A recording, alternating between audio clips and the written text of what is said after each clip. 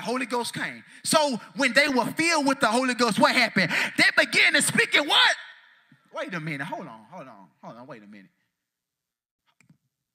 So verse 3 says, there appeared to them cloven tongues. Somebody just shout, preach, pastor.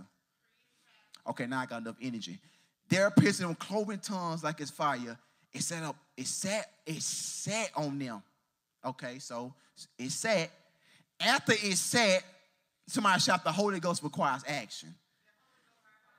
You don't get no Holy Ghost because you say you believe. If ain't nothing sit on you, you ain't got nothing but just a belief. He say, and when they were filled with the Holy Ghost, they began to speak in what? Wait a minute. So they ain't just believe? They spoke in what? They spoke in tongues. And what else they did? And he said, spoke in tongues, and what? As the Spirit gave them the what? Wait a minute. So I can't practice the Holy Ghost? I ain't gonna lie, y'all. I remember before I got the Holy Ghost, and I'm